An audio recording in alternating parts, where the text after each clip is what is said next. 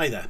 In this video I'm just going to show you how to get a CSV file into MapInfo Pro, and it's this data that you're seeing here is like I said, it's a CSV. It's called Open Pubs. It's open data that I've just downloaded from Open Data website, and it's pubs in the UK.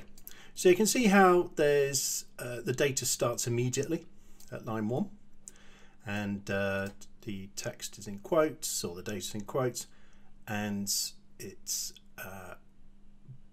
I can sort of clearly understand what this data is. I can see coordinates in these two columns, and in these two I can see lat and long, as well as British National Grid. I can see some kind of city, area, town reference, got a postcode there, got a county, that's actually an address line, and there's the name of the pub and some kind of reference.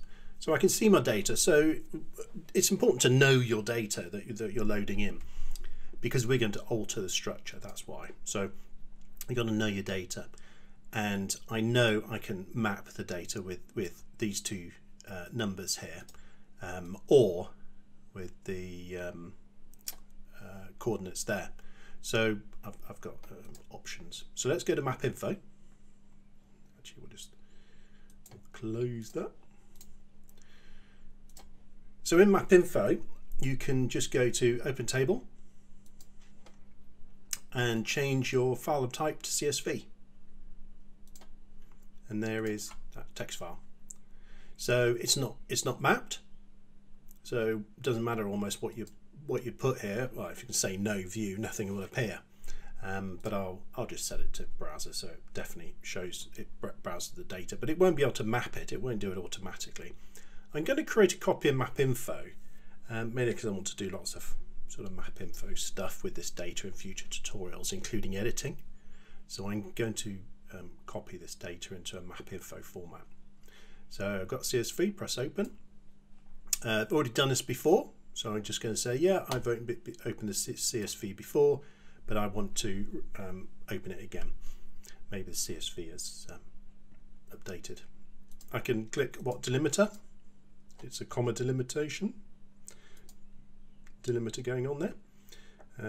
That's the character set. I'll leave it as default. It's on my machine, but you may need to change it in various countries. The first line does not include column titles. I do not have the field names, so I'm not going to check that. Press OK. So now you can see the data in MapInfo. Like I said, it's not mapped. I can't map it. If I try and sort of grab Open Pubs here and sort of drag it into my map window, all it will do is open another browser. There's no mapping in this. So what I'd like to do first, what the best things to do first, is tidy up these columns, because they weren't supplied in the CSV. So to do that, under the Table tab, you'll see Table and Modify Structure. Press Modify Structure. I want to modify my pubs. Press OK. So what do I want to modify? Well, column 1 has some kind of identifier. I think I'll leave that. So let's just call it code or something. I'll leave it in there just because it's come across. Column 2 is pub name. Column 3, that looks like the pub address. Column 4, well, that's definitely a postcode. As you can see, I can call it sort of whatever I like.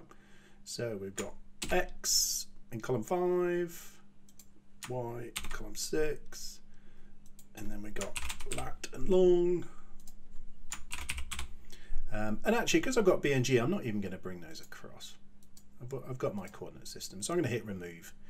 So that column 9 was a sort of district area I'm not fussed about, so remove that as well, I think. So that's all. But as you can see, I could alter the widths of where this data is stored. So I'd say the longest pub name must be quite substantial, but I'll leave the rest of it. Let's press, and the other thing I'll do is table is mappable, because I want to turn this into dots on a map. So I click projection, So it looks like it's defaulting on long and lat WGS84, but I've just removed those two columns, which were 7 and 8, because I want to use 5 and 6, which are the 5 and 6, which are the British National Grid. So I'm just going to change that. British Coordinate Systems, National Grid, 27700. So make sure you change the projection to whatever your projection is that you're using, whatever these coordinates are, because that's how you're going to get them on a map. So it just warns you, by the way, you've chopped up your data a bit. I've removed columns, etc. Fine, that's fine by me. So it still doesn't appear on the map. We've got our open pubs here. If we go to browse again, you can see it's got some nice names at the top, and it's a bit sort of clearer, and we can understand this data. So let's put it on the map. Well, to put it on the map, what you do is you click on the spatial tab and go to create and create points. You see it says create points objects for a database with X and Y coordinates already in there. So create points. I'm creating points for open pubs. I'm going to, it's got a projection, it already knows about that because I set it in the modify table, modify structure button. I'm going to add it immediately to this map. It's the only one YouTube demo, it's the only one there. There's no points to overwrite because I haven't done this before. You'd check that if you'd already done it before and you want to overwrite. I can choose a symbol. Let's choose, I don't know. Well, a star's okay, isn't it? Let's make them red stars. Size 12, that's okay. So where do we get the coordinates from? It's from X and from Y. So it's already had a good guess at that. It knows it, and in case there's any multiplication needed, you can sort of put that in there. So let's press OK, and bingo, there you have it. So we have our open data pubs points on the map, and if we sort of click on, get an info window open and click on one, see a click, and then it says that's all the data behind it, and there you go, that's called the willow. But there you go. So the the key is that the steps is when you go to an open table, make sure you're looking at the structure you're after, the format, sorry, so CSV or whatever. So go to CSV, and but it could be a TXT file. That's why it's got separate delimited ASCII.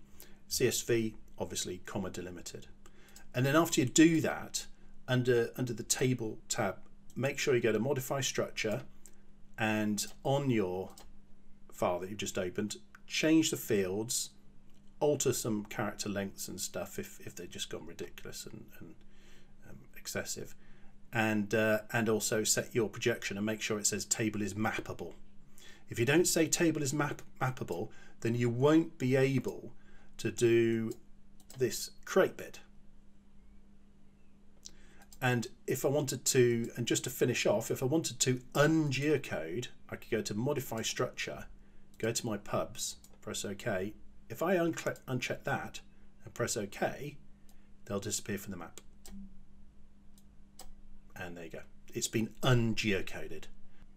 And then I could quickly re-geocode by going back to modify structure, open pubs, table is mappable, clicking on projection, making sure it's what I need,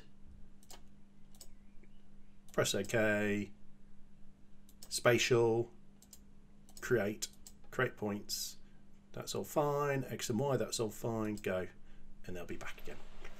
And actually it put it into another, see it's in another window there, so you can go back to your YouTube demo and just drag, see how you can drag from the tables list into that map. And close that one now. And there you go. Hope you find that useful. Thanks.